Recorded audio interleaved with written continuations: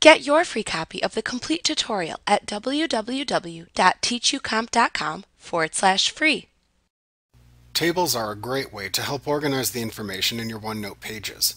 A table in OneNote is essentially a container for information. It consists of a series of intersecting vertical columns and horizontal rows, creating cells where the information is stored. To create a new table, click the Insert tab in the ribbon, and then select the Table button that appears in the Tables button group. Simply drag your mouse over the squares in the drop-down to create a table with the desired number of columns and rows by clicking when the table is the size that you wish.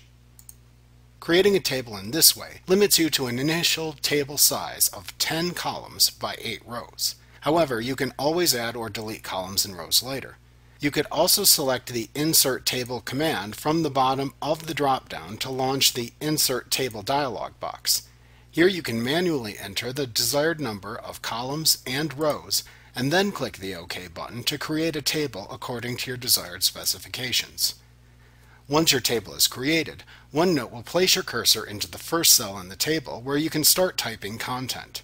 If the information you type exceeds the width of a column, OneNote will automatically adjust the width as you type. You can click the Tab key on your keyboard to jump to the next cell, working from left to right, or Shift plus Tab on the keyboard to go backwards, meaning right to left. If you reach the last cell in a table in the lower right corner and then press the Tab key on your keyboard, OneNote will automatically add an additional row to the bottom of the table.